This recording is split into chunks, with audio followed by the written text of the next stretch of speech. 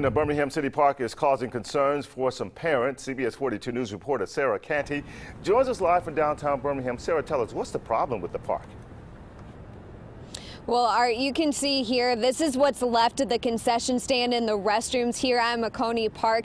This was destroyed by a storm a few years ago, and since then there's been no permanent restrooms put back in. And one parent tells me that her kid has to play football here at night, and the kids are having to go to the bathroom outside. And it's starting to smell, and there were porta potties here for a time, but the health department said they had to be taken away. City leaders say there are places around here like the Y that the players could go into, and that they are working to get the porta potties back for the practice times. They reached out again to the health department to get approval.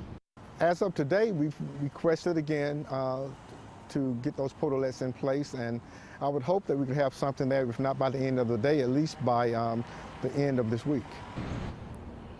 Robinson says there are plans in this upcoming year's budget to rebuild the concession stand and restrooms with bond money, so a long-term fix could be in the future. Live in Birmingham, Sarah Canty, CBS 42 News.